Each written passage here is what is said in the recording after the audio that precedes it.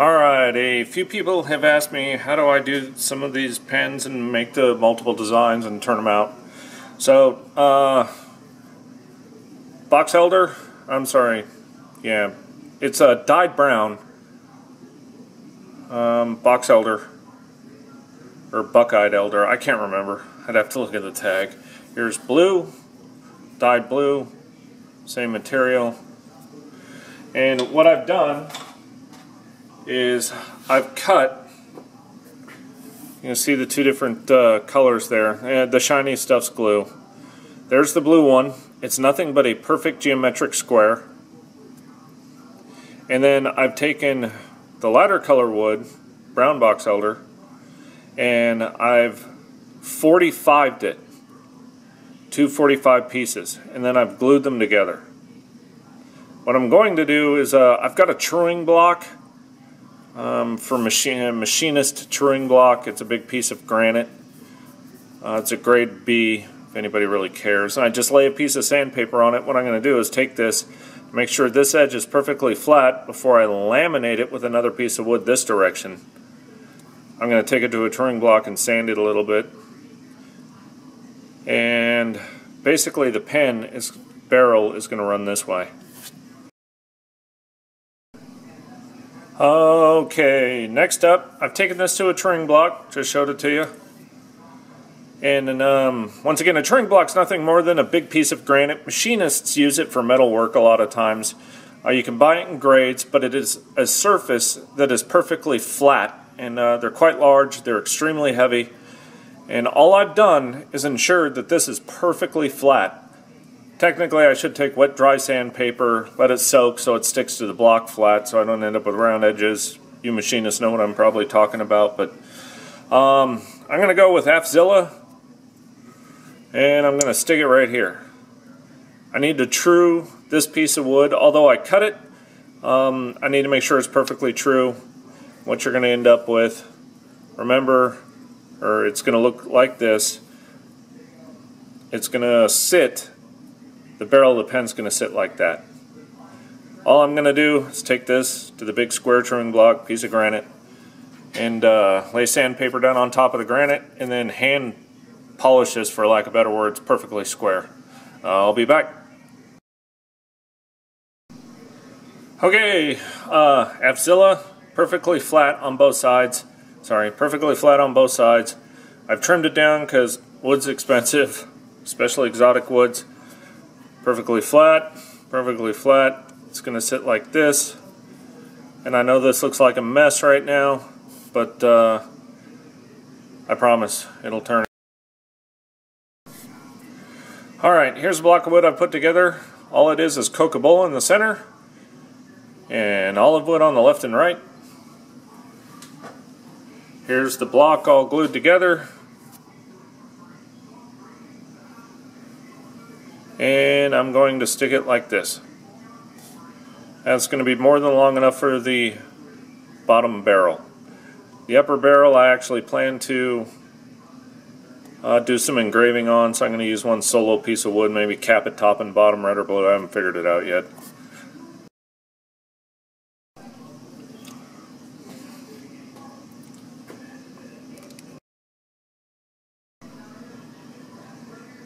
Okay, I've squared the block up the best I could, eyeball style. So, Coca-Cola on the bottom, center stripe, olive wood left and right of Coca-Cola, Afzilla in the center, right up here above my left-hand thumb. Yes, my thumb's been smashed. Blue dyed box elder and brown dyed box elder. That's kind of what it looks like. Now, my goal is to, when I drill the hole, leave enough room up here in the blue that my brass tube's relatively close. So when I use the little adapter there to square the end before I stick it on the lathe, I have a blue end to it, and it comes out square. But the hardest part I'm going to have is following this triangle straight down the piece of wood along with this vertical piece. I put the brown on this side trying to cheat it, so you wouldn't be able to see any of my flaws if I couldn't line it up perfectly straight, if my eye wouldn't catch it. If I was to put it right here and try to line that up, your eye might catch the fact that it's not perfectly center, so I turned it to the side. I really don't know what I'm doing. I'm just trying. Once again, please, by all means, criticisms, critiques, tips, I'll take them. Alright, I don't know how well this is going to work before I drill it, but what I've done is I've mic'd the end of this and halved it, put halving marks up. I'm not even in my own screen. I've mic'd this and put halving marks basically at the end, so that's dead center, and then I drew a line from the tip to the end.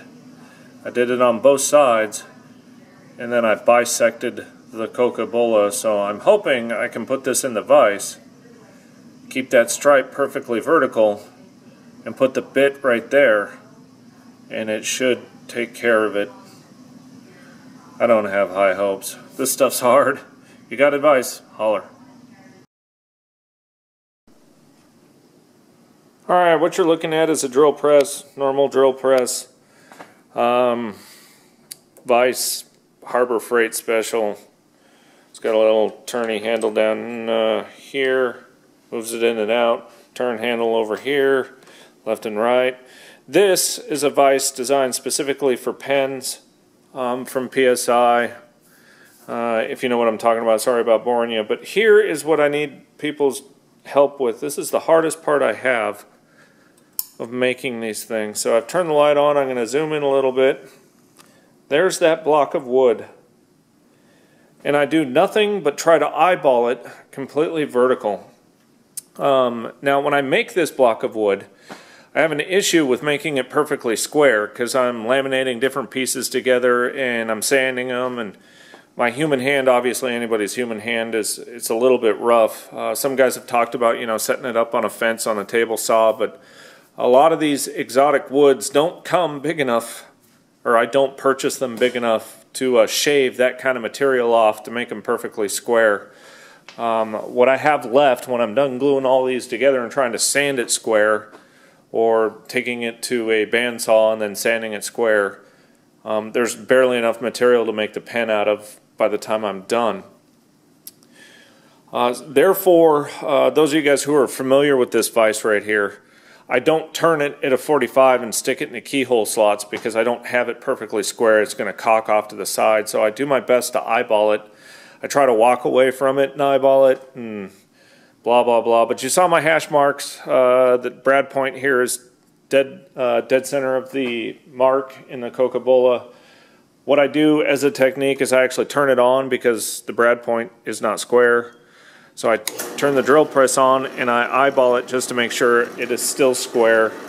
I double check and make sure I got enough workpiece left to actually make the pen out of it, ensuring that the bushing leaves me enough wood to make a round circle. So usually I don't show work, but I'm going to show it this time. What I'm doing right now is looking 90 degrees to the left of it and right of it to make sure it's lined up. I try to back up, look at it from different angles, and make sure it's perfectly square. Anyway, I'm not going to bore you with drilling a hole. Everybody's done it later. Alright, I changed my mind. I am going to bore you with drilling a hole. One of the things I had learned from a metal machinist that I wish I would have learned years and years and years ago is there are speeds and feeds to woods and drill bits. And the best way I think I can explain it to you is just say you're dealing with Purple Heart, like drilling concrete. The outside radius of this drill bit right here, the bigger the drill bit, based on RPMs, the faster that outer edge of that circle is going to turn. And there comes a point at which the blade on the end of this doesn't have a chance to grab enough wood and rip it out, therefore generating just a bunch of friction. And when you generate a bunch of friction, you generate heat.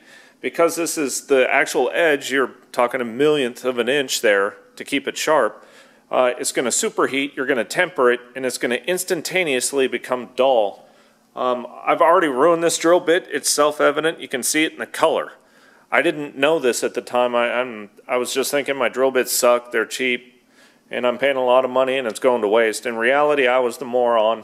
It's all about feeds and speed. So I've got this thing turned down to, right now it's at 1100 RPMs. That's a 10.5 millimeter drill bit. Kind of slow for drilling wood, but I probably should slow it down even more, to be honest with you. I use air to take the chips out, and I back the drill bit out, letting it dissipate some of the heat, trying to save the bit. They're, as you all know, they're kind of pricey. So here we go. And because it is dull, I actually have to apply a little bit of force, which obviously generates a little more heat. So the Coca-Cola and olive wood are soft. They're real easy to go through. When I hit that box elder, which is stabilized, it's hard as a rock.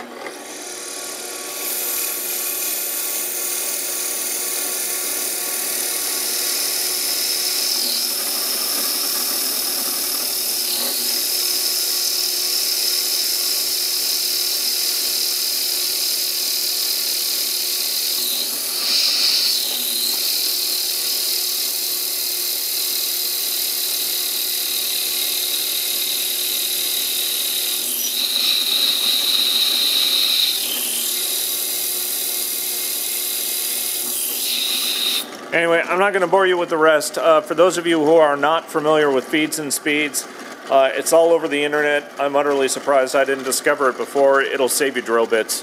I'll be back.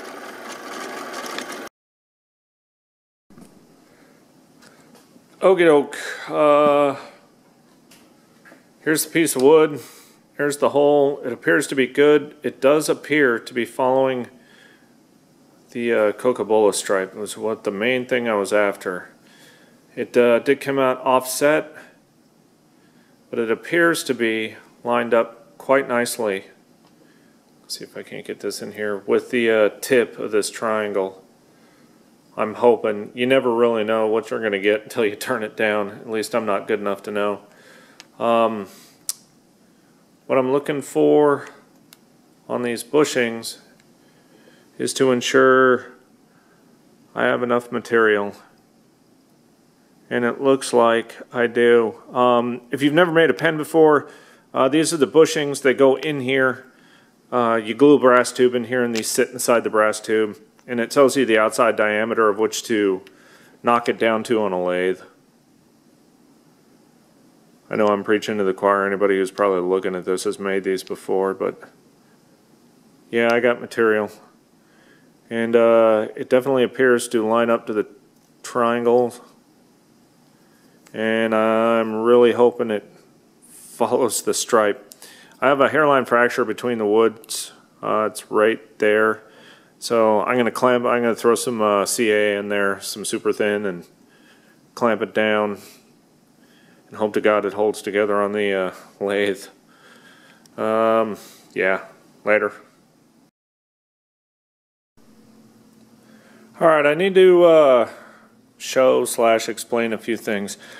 One, this is going to be the upper portion. Come on, camera. There we go.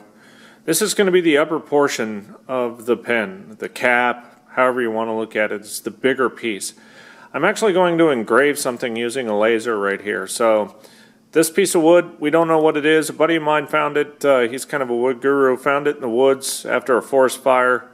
Took his knife, opened it up, looked real pretty, so he mailed it to me. Really brittle, full of cracks. I'm trying to hold it together with super glue. We'll see what happens. You can see this hairline crack. For those who've turned a lot, you know exactly what I mean. It's going to take a lot of slow patience and glue and chisel away and more glue. So anyway, piece of wood out of the backwoods forest fire, and this up here is Apzilla. What I'm going to do, upper barrel, this is a brass tube I was talking about, is I'm going to place it, come on camera, focus, there we go. I'm going to take and try to keep it close to the end of Apzilla, so I'm going to chop this off right here and add another piece of wood to the end to give you a rough idea of what I'm doing. Bye. Alright, I'm back. Remember, upper, I'm going to put an engraving right here. So, piece of wood from backyard, Afzilla, and Coca-Cola. I'm not wondering if this isn't Burmese rosewood, but either way, I don't have to worry about vertical lines, 90-degree angles, or anything. It's kind of a way I cheat. Doesn't look as good. Hold on one sec. The key you have to have is leave yourself a little bit of wiggle room. So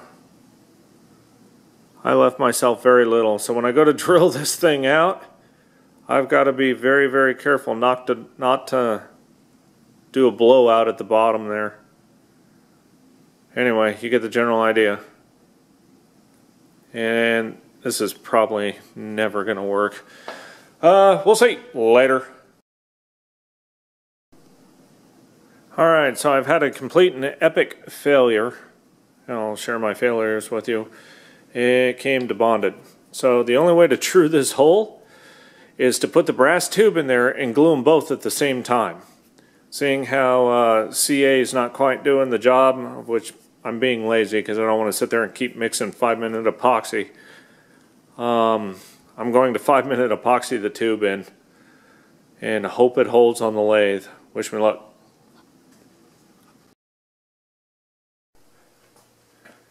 Okie doke. Here's one piece. I've used a little tool to flatten off the ends.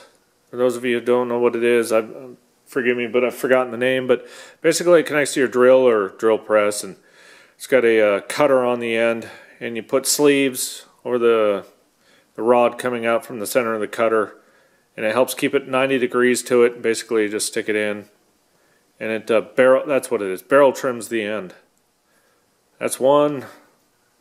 Here's the other, all barrel trimmed down, and hopefully they're going to hold together on the lathe. This is only the second laminate style pen I've ever made, so wish me luck. I'm not going to show the lathe due to the fact everybody knows what that looks like. Alright, got to turn down round. Trying to get my camera to focus. Sorry. Yeah, I'm going to try this for a second. Anyway, this is what it looks like. Yeah, this ain't working. I'm going to pull this off. Camera, referring to the camera, I'll try to hold it by my hand. Nothing worse than a shaky camera, though, if you've been a fan of YouTube for any amount of time. Wide.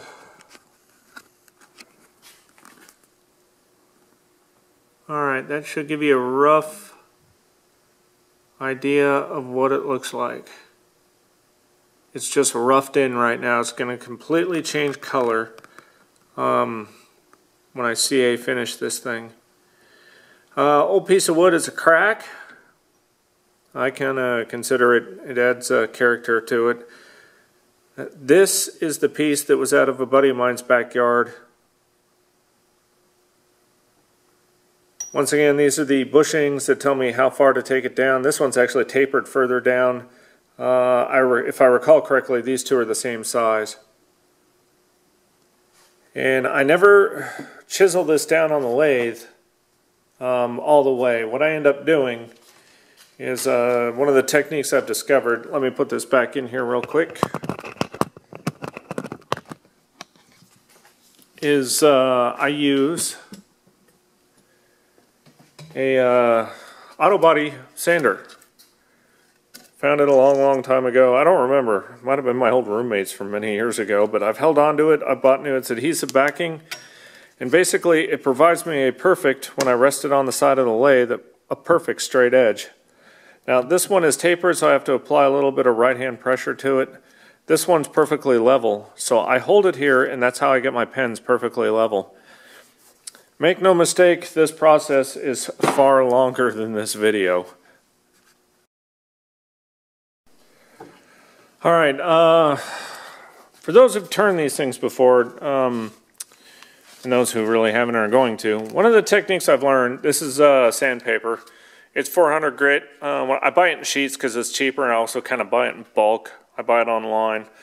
One of the things I've discovered is heat destroys sandpaper really fast. Yes, you old-timers probably knew that 30 years ago, but what I've learned also that destroys sandpaper that some people might not know is buildup. And what I mean by buildup is I'll turn this on, I'm going to hit it with a piece of sandpaper. Now it's got a bunch of sawdust on it, and it's really not sanding because all the pores in the sandpaper are blocked off. So what I've learned to do is just take my air chuck from my air compressor and hold it here. If you get the sandpaper hot, it's not going to work out very well for you, and it's going to break the sandpaper down. So it also helps keep the sawdust out of the pores of the wood. Pores of the wood are what make these things absolutely beautiful. So take that for what it's worth. This is one of the portions that's going to take me a good hour. All right, I'm going to do a little zoom in here. I have started out with 60, which was the auto body Bondo remover flatbed tool thingy. I'll try to stick it down here. It's about 1 foot and a couple inches long, or just 1 foot long. I'm not real sure. Never measured it. And I've gone to 120, 120, 220. I'm up to 400. There's a couple of points I want to bring up. One, because these are all different woods, they sand at different rates. So if this wood out here, the olive wood's soft, and this cocobolo is hard as a rock, you can potentially end up with a little bit of a raised portion. That's another reason why I use that big wooden flat 80 grit thing to shave it all down perfectly even. Now, some of the stuff that's actually intricate that you really need to pay attention to are the ends where they meet. You need to be the outside diameter of this bushing. This wood has to come to here, and this wood has to come to here. What you will discover based on grains and stuff, I don't know if you can see it in here, but it's harder and it's softer, so it sands at different rates. Every wood's different, every grain's different, every wood's hard in certain spots and softer in others. If you're trying to be a perfectionist or you're OCD like me, that's kind of what happens. So I'm going to show you a little trick that I use. It absolutely destroys sandpaper though, but it makes the finish absolutely beautiful. Now I do try to take this down just a hair below the bushings, and the reason why is the CA finish gets built up. I'm trying to be perfect when I put the pen together. So I'm going to turn this thing on. I'm going to grab this thing by the end, and what you're going to see is this sandpaper stretch and wrinkle out on the edge. It's because of the heat that I was talking about earlier. So I take this thing and I roll it just like this and I wiggle it. What I'm feeling for is to catch the metal. So the end of the sandpaper is actually catching the metal. And I can feel it right now. So I'm going to move off to this one. Remember, don't hold your sandpaper in one spot. Keep moving it. As it gets loaded, the only thing you're going to do is build heat. If you've ever been to Sears school, you know what I'm talking about when you're wiggling sticks together, the little sawdust stuff that comes together and helps you build the fire. Anyway, I'm going to blow this off real quick, get rid of the loading, help save the sandpaper. But doing this process, let me show you, ruins the sandpaper. I will not use this piece in the center of the wood anymore like this because I don't want these burrs sticking up in there and creating a flaw. My goal is to get this glass smooth before I put the first coat on it and all the dust out of the pores of the wood before I put the first coat of CA on it. One of the other things, this crack right here, I'm going to show you what I'm going to do with it. And there's another one. It actually should turn out really beautiful, but time will tell. I could be chasing my tail.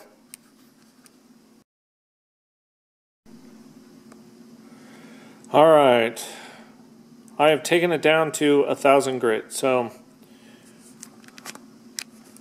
these cameras of mine do not want to focus. If you can see these pores in here, that is one of the sole reasons I use the wood and why I blow it out with an air chuck from my air compressor, is because I want those pores to be there. I don't want them filled in. I think they're pretty. Some people may beg to differ, but you remember what it looked like before. For the most part, I kind of scored fairly straight, if you recall. I got lucky. And that point here is in the middle. Now I'm going to come over here. And yeah, you see the hairline fractures, but I'm going to show you how I'm going to fix those. And I'm going to leave them because I think they add, I don't know, I think they look cool. I do this for me, not necessarily everybody else. It's a stress reliever, so. Anyway, if you're thinking about doing this, this takes a long time. Alright, a couple of things I can't reiterate enough. I'm going to fix this crack and this crack. The key to success to leave wood all pretty and shimmering is get all the sawdust out of it. And I don't know, I'm not sold on sanding sealer. I'm not sure I truly understand it though, because I'm still a novice. Now, for those of you who build these things and have been doing this for years, these bushings, obviously I have my mandrel loose. So you see me sliding the gap? Putting a gap in between all of these is about the only way I've ever found not to adhere my woodwork to the bushing and hope when I go to pull it apart, it doesn't take the wood with it. So if you guys got tricks of the trade out there, holler at me, let me know. I'd gladly take them, but for now, all I do is back the bushings off just a hair. CA super glue, typical stuff from PSI. I'm probably paying way too much. And corner of a shop towel. I do use a X-Acto knife or a razor blade, and I cut these out trying to keep the paper filament from getting into the super glue. So right now I'm not going to coat this thing, but what I am going to do is fill the cracks. I am not going to add an accelerator to it, because accelerators typically, when the super glue gets thick, will instantly boil it and turn it white. I want a smooth, clean finish to where the user can actually look inside the crack and it just looks like glass inside the crack. So anyway, I'm going to start with a small one first. Some woods, mind you, and I warn people on this one, some woods have an oil or an acid in them or something that actually accelerates super glue on their own. I've yet to really figure out which woods do what, but I have had woods that super accelerate super glue. So anyway, here we go. And this is a timed event, obviously. That one's getting filled in. Now I'm wiping it off, and the reason why I'm wiping it off is because I don't want an abnormal lump on there when I go to sand it again, because I've got it perfectly round and I don't want it not perfectly round, for lack of better words. Basically, I'm just letting that fill in.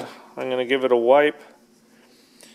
One of the other things I've learned with super glue is don't keep messing with it.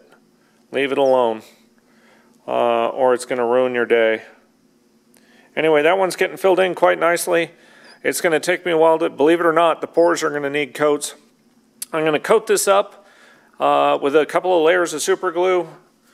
And as long as it's relatively smooth, because sometimes super glue gets rough and bubbles based on wood oils and acids, I'm going to take this upper barrel in this camera and I'll take you over and show you CAD and Rhino and Corel Draw and laser cut, followed by the laser doing its thing in the wood. Alright, bye. Okay, what I'm going to do is, here's the upper portion of the pen, the cap, commonly referred to as the upper barrel. It's been coated once, sanded back down with CA. I've worked on actually a few times filling in this crack here. It's getting smooth, we're getting there. But anyway, here's the bushings. They go in the end like this, brass tube, like Yogi. So on here, what I'm going to show you is I have a fourth axis. I basically disconnect the X axis on the laser, and I connect the rotary attachment on the X axis. I guess it's only 3 if you want to think of it that way. And I'm going to put this on here. And one of the issues I have doing this, putting this piece down here on the mandrel, this end slides over, holds it still, this spins, is I've got to tell the X axis the outside diameter of this piece. So when it goes to draw, I'm going to put an aircraft on here, specifically an Apache, and I'm going to etch an Apache across here. Then I'm going to backfill it and probably inlay it with, I don't know, aluminum, brass, or copper. I really haven't decided yet. I'll show you that process, but I've got to tell it as it rotates how big it is so that it is proportional across the upper barrel. Obviously, if this was bigger and this thing turned a quarter of a turn, you'd actually cover like 2 inches. If it's smaller, let's call this a quarter of an inch around, and it turned a quarter of a turn, you'd only move, 1/32 of an inch. So it's going to take a little bit of programming, and I'll show you how I do it. Alright, I need to know the diameter of this. So what I'm going to do is I'm going to mic this end out, and it comes out to, we'll call it 16.4. I'll do it again. 16.37, 16.42. Now remember, this end's smaller. 14.5. Do it again. 14.5. I'm doing it in millimeters, by the way, because I couldn't afford a real laser, or for lack of better words, a high-end American-made one. So mine's made in China, so everything runs on metric, and there's no way to convert it yet. So I measure in metric. 16.4. 14.5, 16.4, I always measure like 4 times, so forgive me, 16.4, 14.5. So now, as you can see, I got the calculator open down there in the corner. I'm going to take 16.4 plus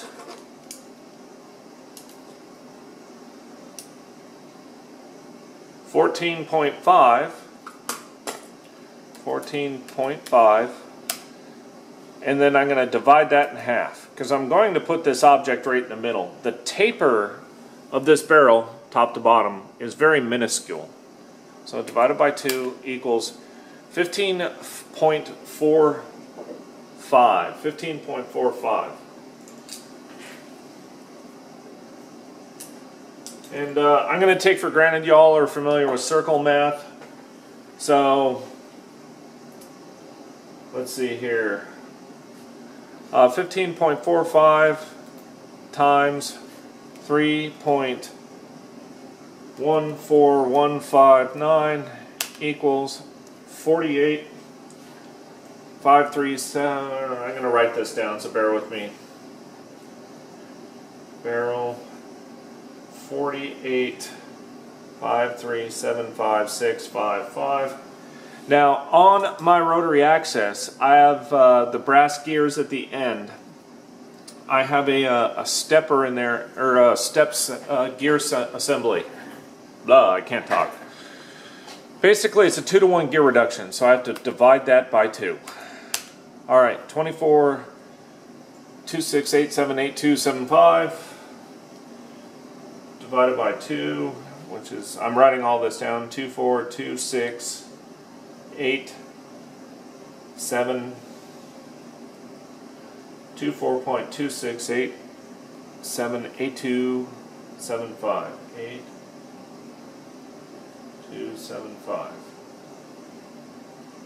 8275. So 26878275. All right.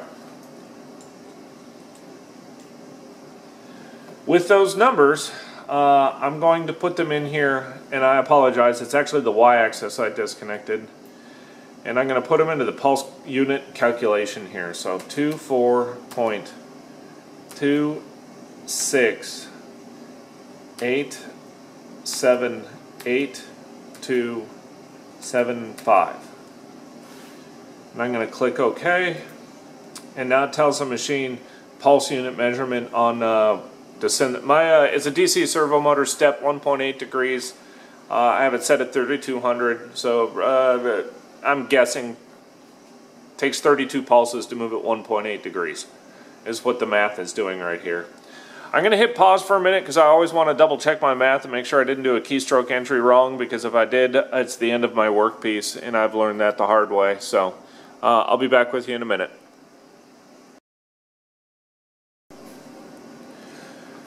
Alright, I'm back with you.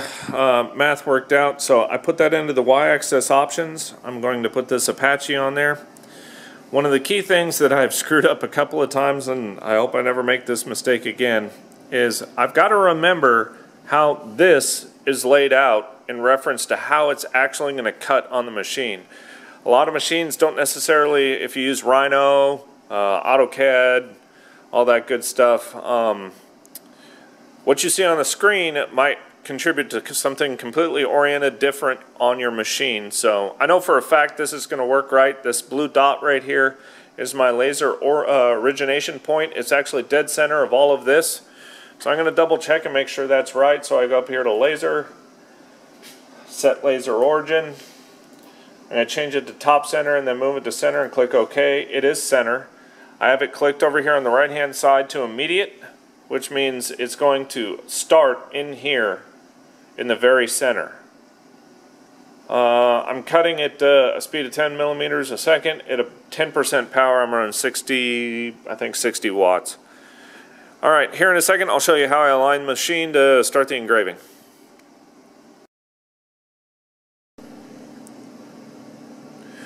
Alright, I want the image in the centerpiece. Top and bottom pieces aren't exactly the same width, so I've mic'd out, if you can see this, I'm going to back the, there we go, it's a little bit better. I've mic'd out between the barrels. It's roughly, it's 29.5. So 29.5 divided by 2 is 1475 millimeters. So right now I'm going to 1475.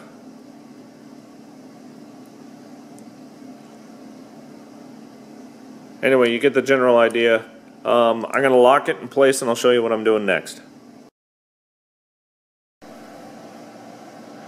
Okay, we're back inside the laser, and this is nothing more than a piece of plexiglass that is pretty accurate. And what it is this lens right here needs to be focused to the workpiece.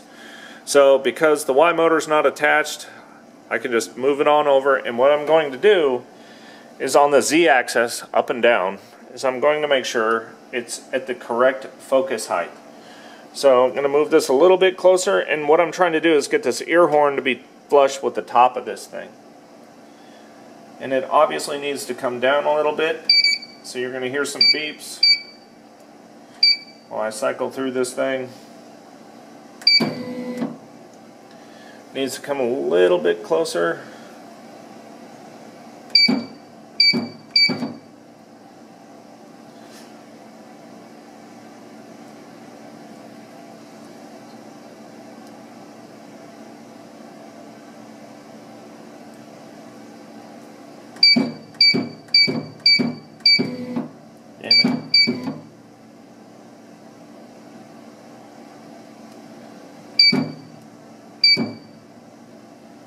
Alright, that is close. So I'm going to move the, it's got a red dot on it. I'm going to move the red dot over the object. I'm standing perpendicular to the workpiece, so it's going away from me right now, and I'm eyeballing to make sure it's dead in the center. And it's dead center of the top of the workpiece. Now if you recall, I've got this loose right now. There's a crack right there. There's a crack right there. I like the looks of the cracks, so I'm going to leave them alone. So I'm going to rotate this right here, and I'm going to lock it in place.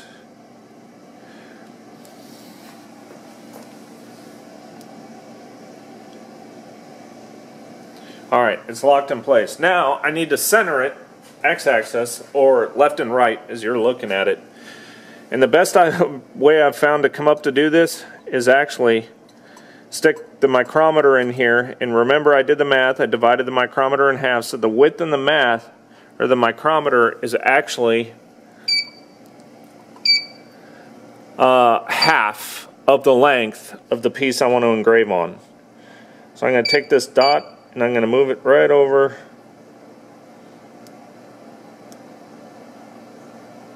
Wow, that's pretty good. Usually I don't get that lucky that fast. Alright, so it's perfectly centered. I'm going to double check my work here. I am centered that way. I am centered left and right. So I'm going to close the lid and make sure you got a good view. I'm going to turn this off for a sec so I can set this up, not waste your time.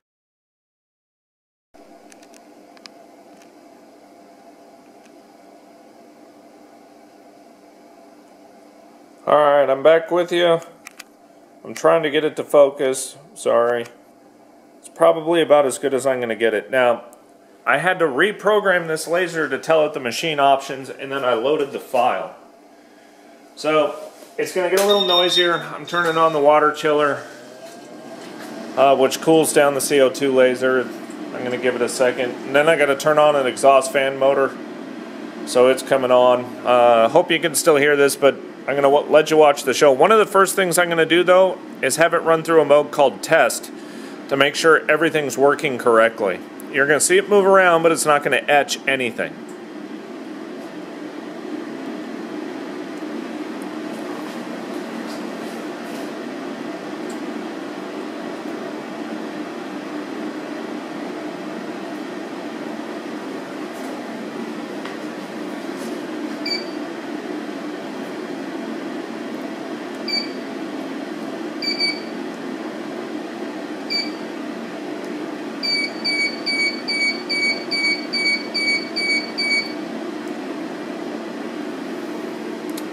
Alright, I got a soft stop issue. I'll figure it out here and get back with you.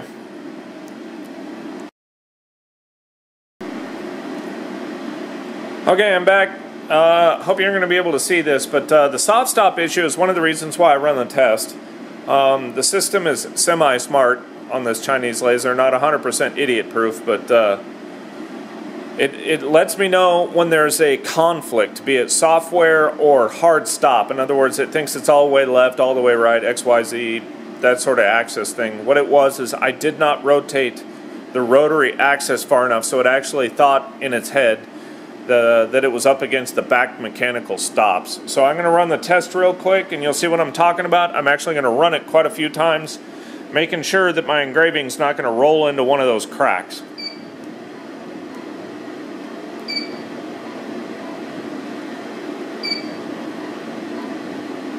And it is. So what I'm going to do is rotate the workpiece.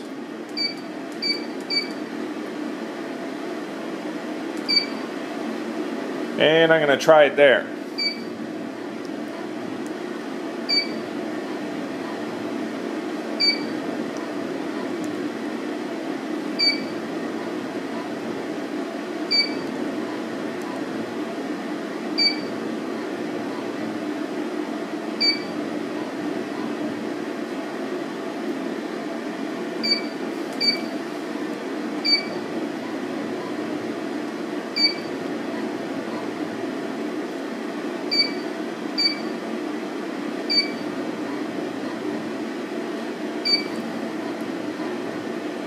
Alright, that's about as close as I can get it between the cracks.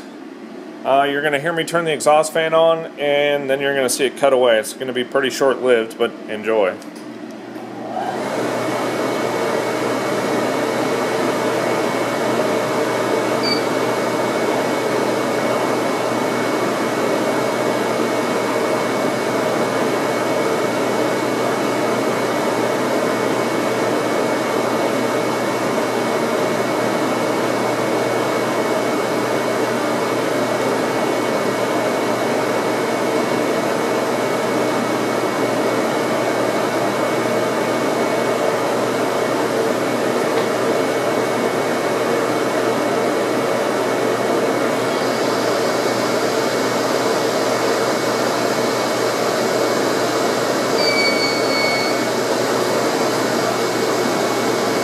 Alright, looks like we're done. I'm going to let the fan run for a second.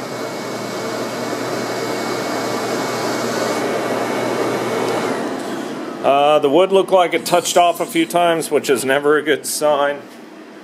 Fixing to see how well this actually worked. Hopefully it's okay. I have my doubts though.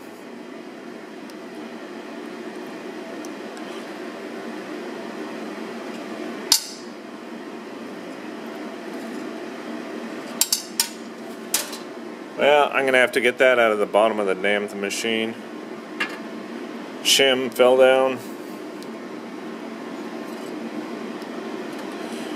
Alright, I'm gonna pick the camera up with a better background. Widen out the lens.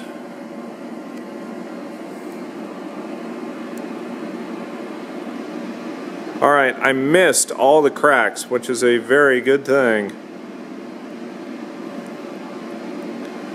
I got clean marks. Looking good. Alright, if you see, let me try to, come on camera. Alright, there we go. Good clean marks. I'm looking for the brass tube in the background. I'm barely seeing it, which is not a good sign because I need room to put that dust in there. Anyway, the halo effect you see around the image is the off-gassing from the portions that are burnt out. I'm going to show you a real neat trick I discovered by accident on how to fix that before you add glue, because you don't want to leave that off-gassing on the wood. I'll be back. Okay, I'm back.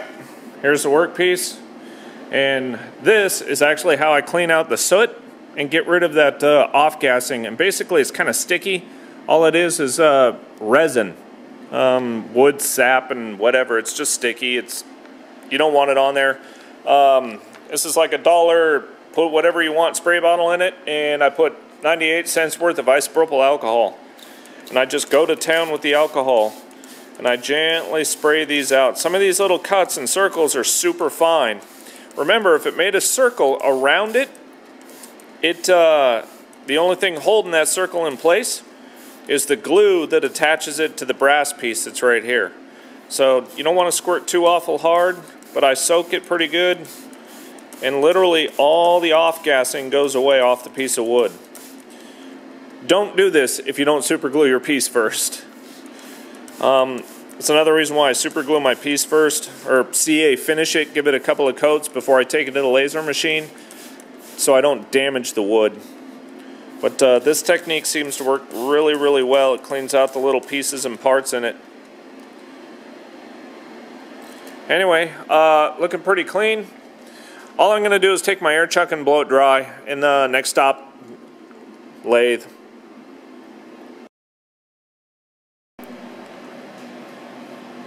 Okie doke, we're back on the lathe, and here's what it looks like. Now there's a couple of things I want to point out. Let me get a pencil.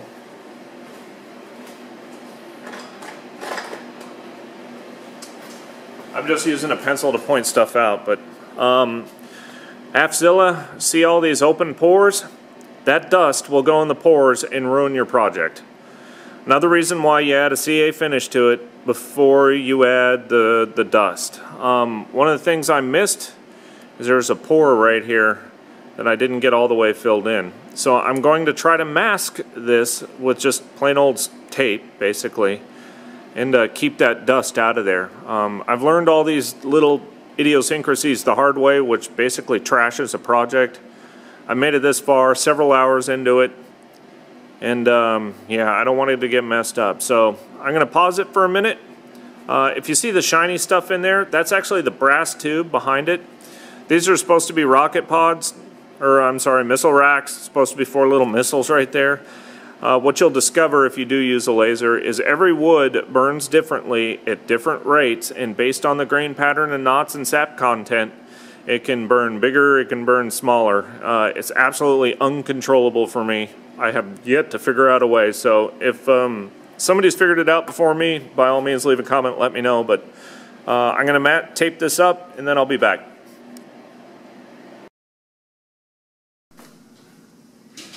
Alright, we're back. It's all taped up, and I've gone over every pore I can find. I actually did a really bad job of sealing this up with CA before I took it to the laser. And yeah, so wish me luck. This tape is going to be a nightmare after I get some glue in there. It's going to take me a long time to get this backed around. And well, you know the deal. Anyway, I want to turn you on to a couple of products. I'm going to turn around here and face up. That right there is actually a chemical air dryer. I use it on the laser so I don't get any impurities. But what I'm looking for, there it is. All right, everybody sees all these little box things. Those are an assortment. Each one of those little containers, 89-cent container store, I have filled with a different powder. And I'll show you what I mean here in a second. I'm going to face to a non-contrasting ground here. There we go. All right. This is aluminum powder.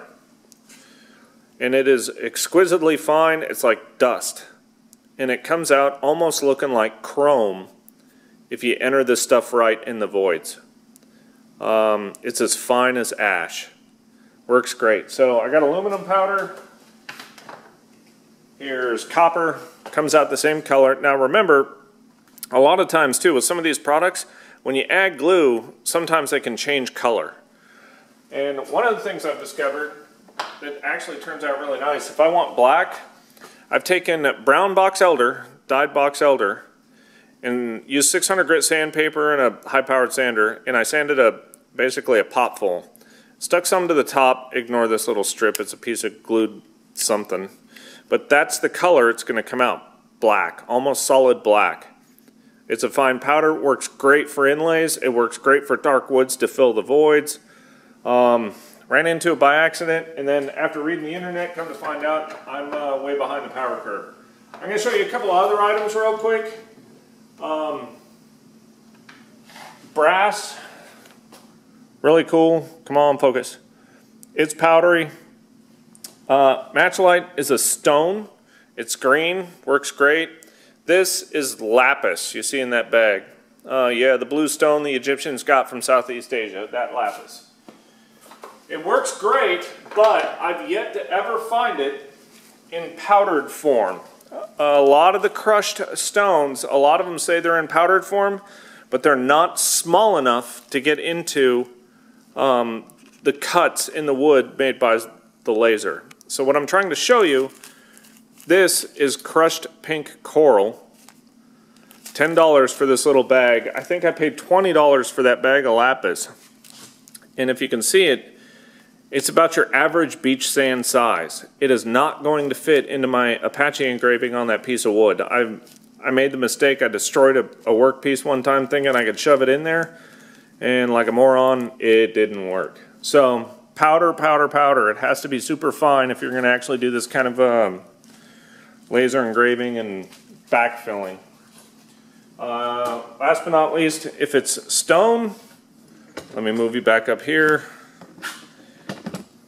It's not going to be fine enough to fit inside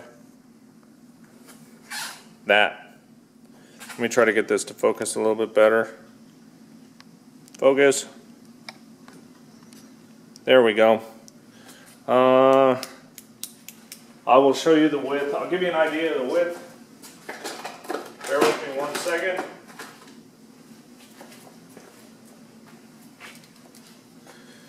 This is 5mm lead. Try to hold it off. It is wider than the engraving marks to give you an idea of how small it is. A grain of sand is about the diameter of lead, if not bigger. At least a lot of it is. So, yeah, I'm going to do this in black. It's not going to be that fancy. I was planning on using a metal just to show you guys, but the general principle remains the same. Aluminum turns out kind of chrome looking, a little bit duller in chrome. Brass turns out just like super shiny brass, like a brass doorknob.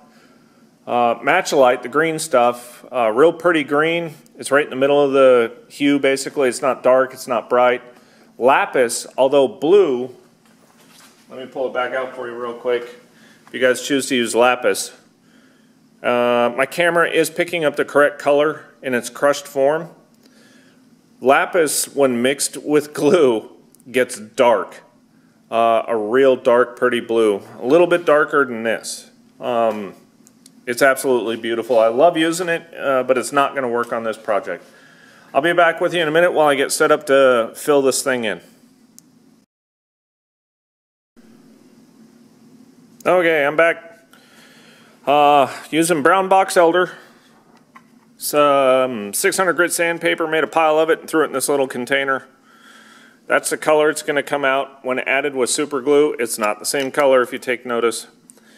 I've laid a piece of magazine paper down here. It's the shiny laminate magazine paper, and kind of why I've done it is because I can take whatever spills off and put it right back into the container.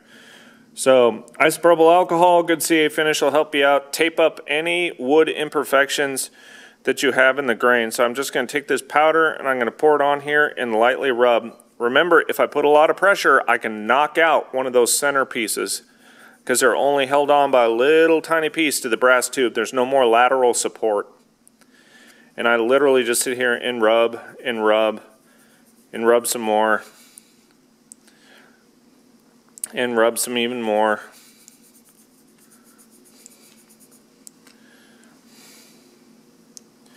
And rub and kind of tap. And I want this stuff buried in these little crevasses, all these little etching marks.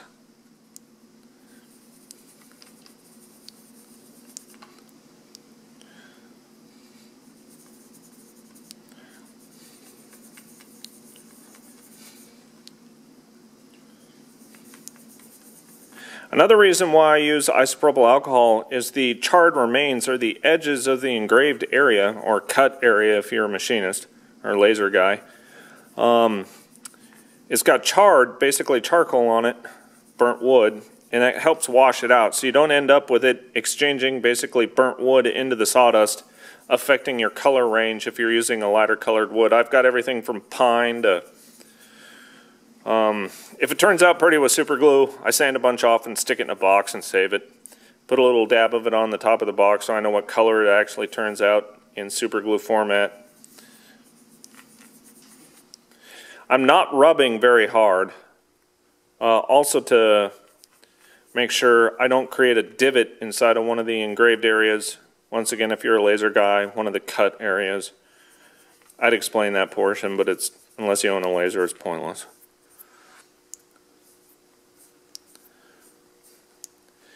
Anyway, I've knocked off a majority of the dust. So I will be back with, since I put some gloves on and find some super thin, I'll be back in a minute. Alrighty, here we go. Normally I don't use crazy glue. I just reached over and grabbed a bottle of my super thin that I bought from PSI, and I think they stuck the wrong label on it. Boy, this ain't looking too thin. Alright, that'll work. What you want to do is coat the snot out of it. You don't want to put so much on there that it actually washes out the engraved areas, basically. You don't want to have it rolling off of this thing and washing out the good stuff. Boy, I think I might be in trouble here. Keep putting it on there.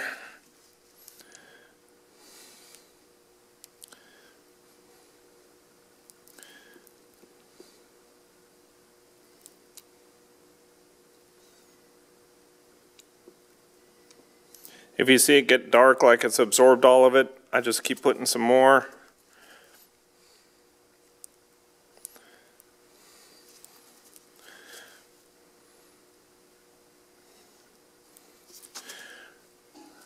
Alright, looks fairly absorbed.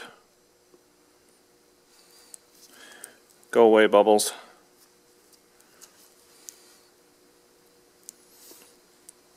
Alright, that's all in there. Here comes a run against the clock without wiping any of this clean. Putting this under here. I'm hoping I can get this tape off before it sets. If you can get the tape off, boy, it helps a lot. Leaving this on here is utterly miserable. Be very, very careful, though, not to knock out any of the engraved areas. And obviously I'm up against the clock to do this, so I'm kind of hurrying.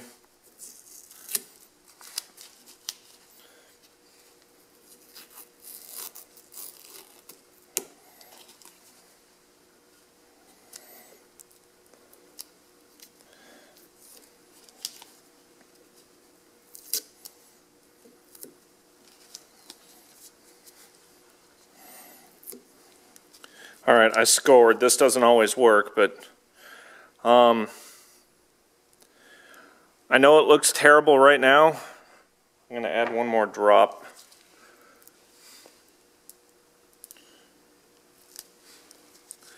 But I promise it will look great. Now, if you're using metals, it can create all sorts of different metal flakes in the pores. I've already talked about that. This isn't that big of a deal because I chose black. But no accelerant. If you use accelerant, it's going to boil and it's going to haze or turn milky white and absolutely ruin your workpiece. So from here, I let her sit, and I let her sit as vertical as I can. I'll be back in an hour or two. Alright, I discovered something when working with the upper barrel. This is obviously the lower. I generated myself an epic failure to the point where this thing's probably trashed. And what it is, I'm going to tighten this up a little bit. I want you to watch real close right here. It's nice and flush. Watch this. Now there's a gap. I don't know if you can really break it out on the camera. I'm going to try to zoom in a little bit for you. See if I can't get it to focus. Not quite. Maybe back out just a hair. Still trying to get it to focus. Almost. Come on, camera. There we go. I don't know if you could see it. Right now it's not flush, not flush, not flush, and perfectly flush right there. I'm looking at the top. Right here across the top. Watch that gap generate between the bushing and the wood. That's going to generate a noticeable gap between the metal parts. Here's where I messed up, and don't you guys duplicate it.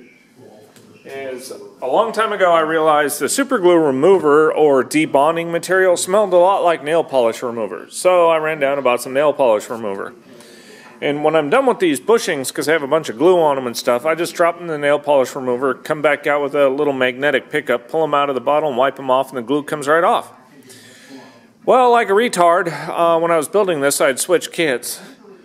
And I had another set of bushings inside here, and I pulled out the wrong bushings and tried to make the kit off of it. And what had happened was the inside diameter of this bushing that goes into the brass pipe in here was smaller, and when I cinched it down, it cocked it off to the side, and I obviously took a chisel and made it round while it was cocked off to the side. Now I'm missing material.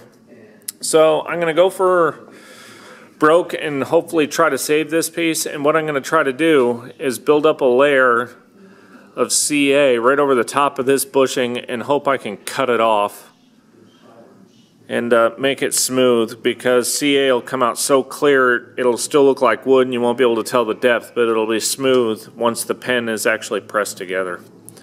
Moving over to this thing here, and there's the épluché. The missiles right here didn't turn out too well, obviously. Let me see if I can't change a little light. But the wood kind of just kept burning. I couldn't stop it. Those didn't turn out too bad. I'm going to rearrange the camera here and see if I can't get a better shot. It's about as close as I can get, but it looks like garbage right now because I've thrown a couple coats of super glue on it, 600 grit sandpaper, more super glue. But when I'm done, it will be beautiful. Hopefully I'll be able to save that lower barrel. Wish me luck. Okay, there's several coats. I know it looks dull, but there are several coats of CA on here.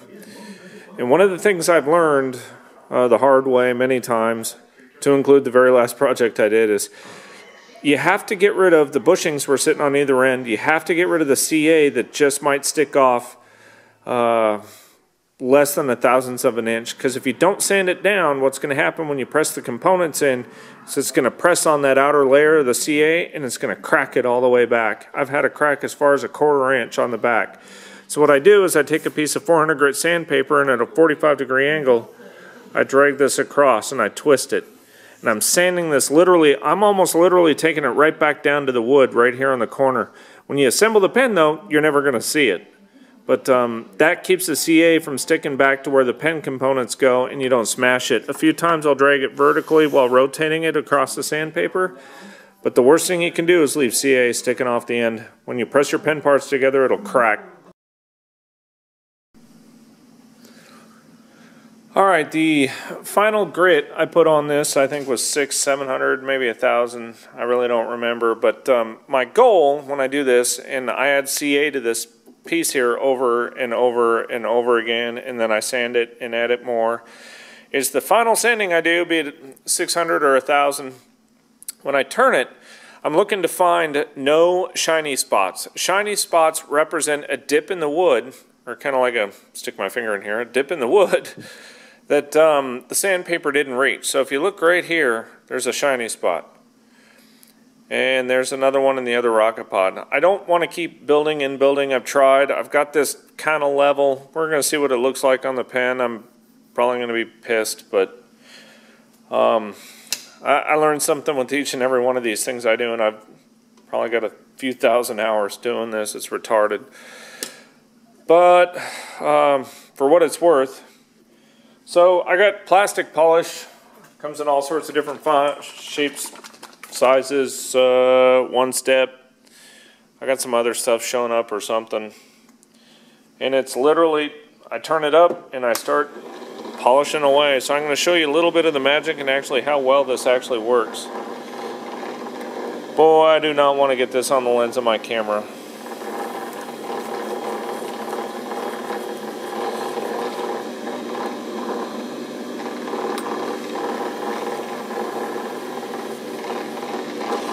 The goal is not to generate heat, press hard. At least I found that with mine. I'm actually using, I buy chamois. They're relatively cheap, and this stuff kind of eats through it, which is a good sign. It's polishing, but I just take a little square. If I'm doing a couple in a couple days or whatever, I'll just put this little piece of chamois inside a Ziploc bag, try to save a little bit. And this is it, really. It's spinning pretty quick, so I don't have it turned all the way up. It's about 3/4 of the way. I'm not real sure. I got a jet lathe. Mine's variable speed with a belt change. We'll see what happens.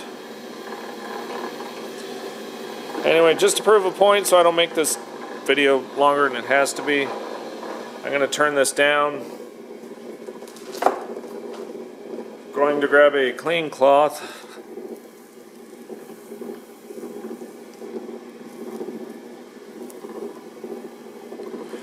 And now I'm going to turn it off.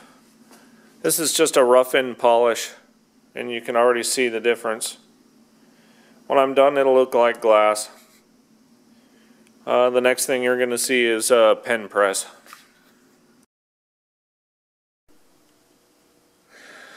Alrighty, the pen press. Typical press here, I'll show it to you. Cheap, but it works very well. That is the lower barrel. Let me try to get some light over here. There's a little bit. Alright, if you're going to build something like ornate, and you put I've learned this the hard way, put the center stripe in here, and you want the cap to line up with the center stripe. So I'm going to use the other pen I did that I attempted to line up 2 center stripes. So when you screw it on, you want the stripes to line up, right? In order to do that, you actually have to take these threaded pieces right here, press this part together, kind of see, here's the one piece, here's the upper. You're going to press this into your blank, or my blank for that case. What did I do with my blank? Here it is. So I'd press it in here, and then I'd screw it on without having this pressed into this piece. I'd screw it on to the end of this. And then I'd line up the 2 stripes in the piece of wood, the upper and the lower. Just to drive the point home again, here's the pen, and you want these stripes to line up. This piece right here with the threads is the same as that piece. So you'd have to put this upper piece together first, twist it on there, and then see how they don't line up? And it's just a matter of threading. I can grab the next thread and it'll line up, but you have to put it on there, put it down tight, and then align this with the stripe, take the cap back off, and press it together. Don't make the same mistake I did by not lining these threads up to their upper component if you're going to put a vertical accent in the bottom and the top. Otherwise, it's just never going to line up. This thing's pretty self-explanatory. It's just a press. So here we go. One of the things I want to do is make sure I got equal pressure. Everything's going in relatively stiffly, which is good. And it's together. Voila. Top and bottom. So with that, I'm going to screw the end on. There's the end. This is the upper.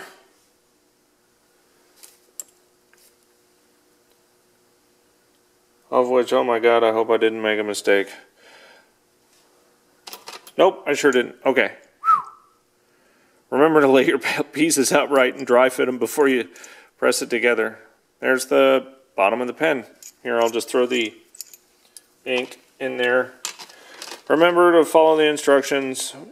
Improper spring placement can lead to a headache. You'll get it stuck in there. Once these things are together, they do sell disassembly kits. But I've found that they really don't work all that well. Alright, this is a bottom end. The kits change over the years too, but bear with me while I assemble this. Alright, voila. Bottom's done. I'm going to stick it in a... I love that glimmer. You'll see more of this. Let me finish it up, and then I'll stick it in the photo booth for better viewing. I know I'm screwing this up. Alright, here's an alignment deal. Here's the pin I just showed you. I am going to show you, I have to align this. I've completely forgot about it. So this is just sitting here. This is threaded. I'm going to stick this on the end. And I want this, when the pen's closed, to line up with the vertical stripe to the Apache. So there's the vertical stripe. There's the Apache. Maybe just a hair over. I think that looks halfway decent. Alright, so the Apache, when the cap's on the pen, is going to line straight up to this brown piece. And all I'm going to do is unscrew this and press this together. Alright, here's the finished pen. I'll back it out a little bit. A little too shiny, but it's vertically aligned with the Apache. So I'll start at the bottom.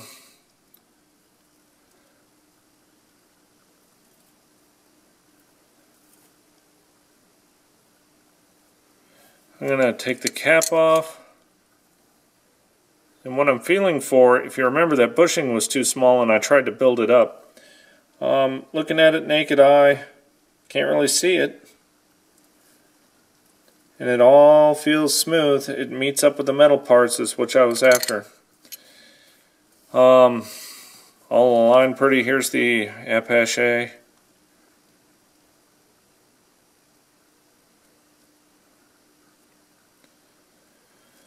Alright, you remember me talking about not sanding these things at a 45? If you don't, when you press it together, ta-da, crack. Right there at the end of my thumbnail. Yes, I smashed my thumb. I'm a little OCD. I like things perfect, but I'm also impatient, so I don't do things as much as I should. You can ever so slightly maybe see a little bit of the, looks like little stripes. It could be a reflection from the light bulbs. I don't know. That drives me nuts. All it took was a couple more swipes on the sandpaper and I'd have a flawless finish. But no. 10, 20 hours worth of doing this stupid pen and I cracked the finish. And I have no idea on how to fix it. Anyway, there it is. For you professionals who have done this a ton of times and are watching this out of curiosity, I will take comments all day long. And right, wrong, or indifferent, people don't like it, tell me what they don't like. I'm rather curious as to what the general population thinks. Here's the cracks that were formerly in the wood that I was talking about, that are all filled in. I think they just add character. They kind of look cool. Anyway, let me know what y'all think. Later.